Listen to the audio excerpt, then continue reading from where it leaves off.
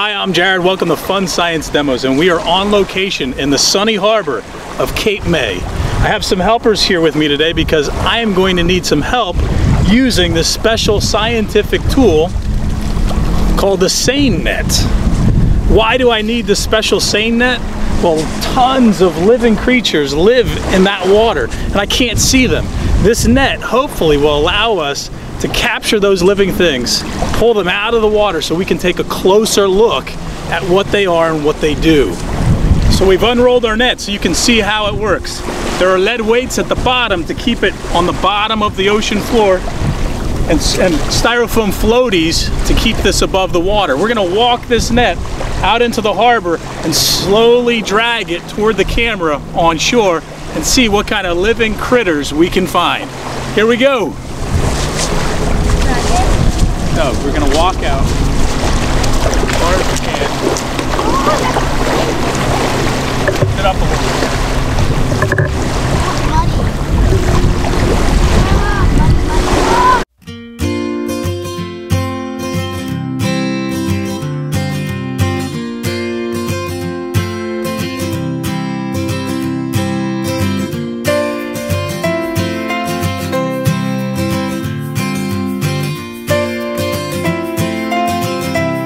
Okay, now we're going to pull it out of the water.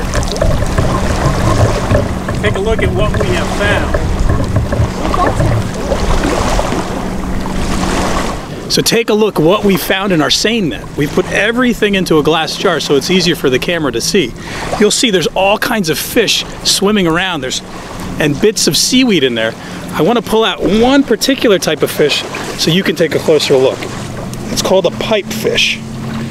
Here we go. Take a look at this guy. Most people don't even know these guys are in the harbor. They are pretty cool little critters, and it's called a pipefish. Why do you think it's called a pipefish? Well, it kind of looks like a pipe. And they are lots of these guys swimming around. Some of you may be familiar with seahorses. They're actually related to seahorses. Pretty cool. Seine nets are super easy to use, and we put a link in the video description so you can buy one if you'd like to. If you want to learn more about oceans and habitats, check out our links in the video description. Science is so cool, especially when it's on the beach. Thanks for watching.